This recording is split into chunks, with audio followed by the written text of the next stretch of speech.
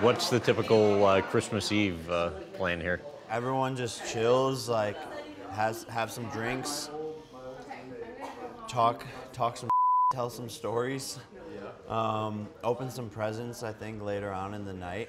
And who's the biggest talker here? I think all of us kind of. We create havoc. Cheers, Graham. Cheers, everybody. Merry Christmas. Merry Christmas.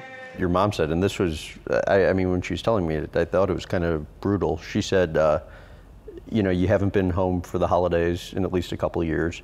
You didn't get her a Christmas present last year, and you aren't one to do something unless you have a motive, like a vlog, she said. Yeah, I mean, in the past, I can't lie, that's been true. I haven't always prioritized family first, or second, or even third.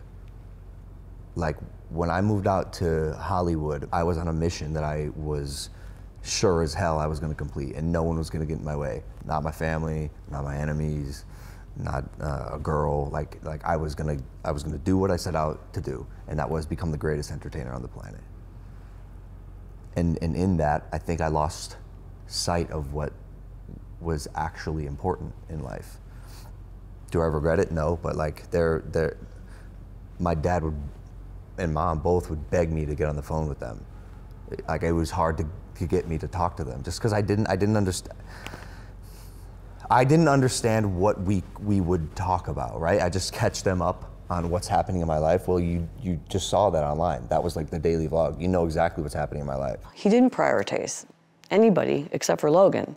And he's learning that there's other people. Wow, oh gosh, yeah. Mom, dad, Nina, the dog, you know, just really paying attention and prioritizing. And that is what we all hope, because that is important. And it's happening. Has a PDA been this way since day one? When we were first dating, Graham, no. She'd try to kiss me in public, and I'd be like, you know, like keep it light.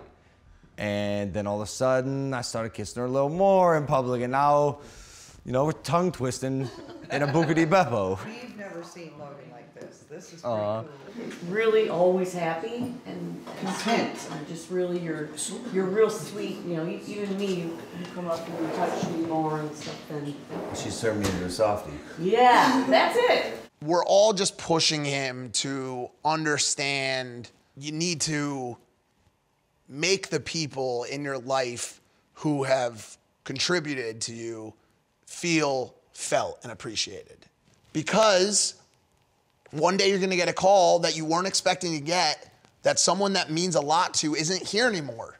And you made a YouTube video about filling your pool with Orbeez instead of being with that person who shaped your fucking life. Thank you. You're welcome, Thank honey. you. You like them? I love Solomons. Solomons are the best. Love Solomons. Priorities shift depending on where people are at in their lives. I notice mine shifting. Family is making its way up the ladder. I have a gift for you, Jake.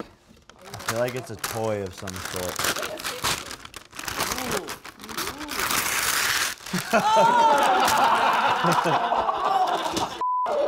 Wait, when I went like that, I almost said it feels like a penis. Mom, put it down, Mom. Penis.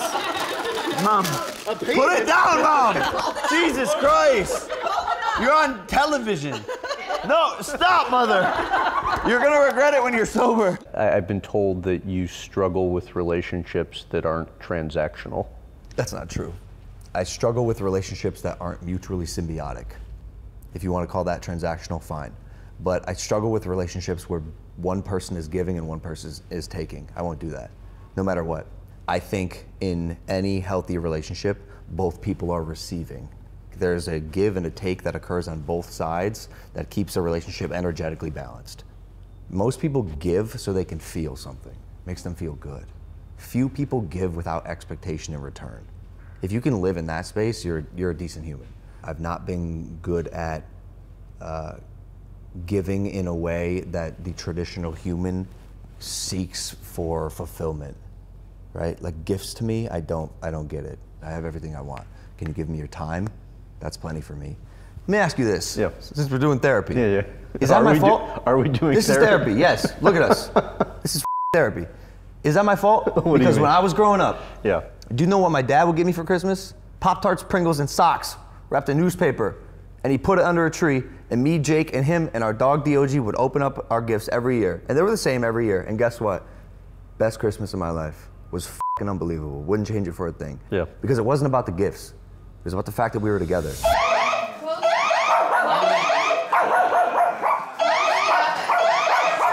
House caught on fire during. This is horrible. Christmas is